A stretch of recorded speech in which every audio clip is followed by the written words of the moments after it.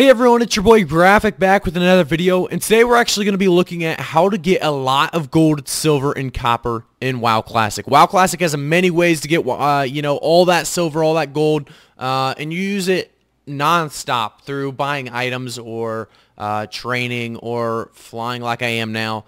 You're going to use your silver and your gold non-stop throughout the game, and you're going to want a very big supply because at level 40 you're going to need that mount for 100 gold. 100 gold is not easy to come by unless you are, pretty stingy on what you're doing and what you're spending your money on.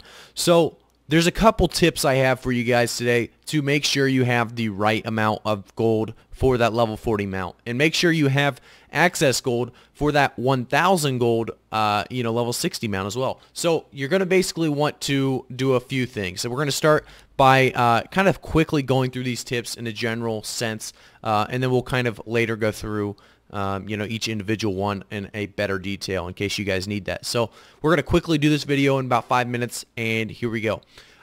Number one, so you're going to want to make sure you have one of these add-ons, and the add-on that I specifically have is Auctioneer. Auctioneer, basically if you're doing quests a lot, when you go to turn in a quest, you get to pick one item or another item, and obviously some of those quests you're not going to get an item that's actually usable for you. So your next thought should be, which one sells for more? What one can I get the most profit out of? And usually there's going to be a big difference in, the item quality. Like some of them, I know, let's see here, Betrayal Within. Let's see what we get here. So these actually aren't going to be a huge difference, but you're going to be able to see an example, basically. 13 silver, 55 copper, and 13 silver, 60 copper. So this is what you're going to want to weigh, weigh your options here. You're going to want to see what is worth more. There's been options, I know on one of the quests, I can't remember specifically which quest, there was one item for 75 silver and there was another one for 25 silver. Cloth usually goes for a little cheaper and mail goes for a little higher, and that's probably the reasoning there. But basically I got the 75 silver item because there was really no reason for me to get either item. They were both a little bit worse than what I had. So make sure you guys do get Auctioneer and save some money that way. I know that's going to help me a lot and has helped me a lot. I'm at 10 gold, 61 silver. I've bought a ton of, or learned a ton of abilities already and bought some items as well. And I'm still doing all right and easily going to be able to hit that 100 gold mark at level 40. Another tip I'm going to have for you guys is to make sure you guys pick up a profession. Some of the best professions are just selling to the vendor. So, like for an example, skinning, you're not going to be able to really sell what you skin to the auction house for that much money. So you're just going to sell it to the vendor. And that's going to actually give you a lot of extra income on the side. And I think you should definitely do this.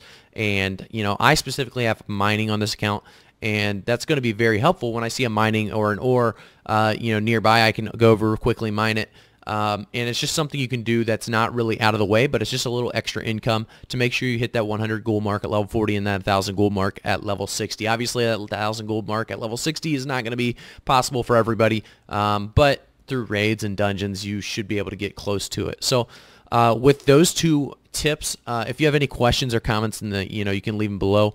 But I just wanted to quickly go over, two quick tips to save a lot of silver or gold or copper, whatever you guys are saving, and whatever part of the game you're in right now. Make sure you have the Auctioneer, like turning in those quests and making sure you get the item worth, this most bang for your buck. It's definitely worth the time of downloading the Auctioneer add-on. And then you're also going to want to have, what do you call it? You're going to want to for sure have a profession.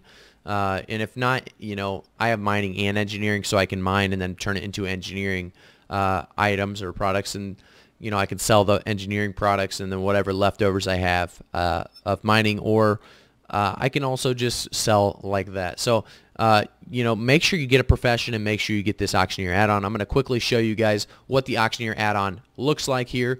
This is going to be from Cursed Forge. It has about 27 million downloads, so obviously, it's a necessary add-on for a lot of people. You can do classic, this most bang for your buck. It's definitely worth the time of downloading the Auctioneer add-on. And then you're also going to want to have, what do you call it? You're going to want to for sure have a profession And if not, you know, I have mining and engineering, so I can mine and then turn it into engineering item.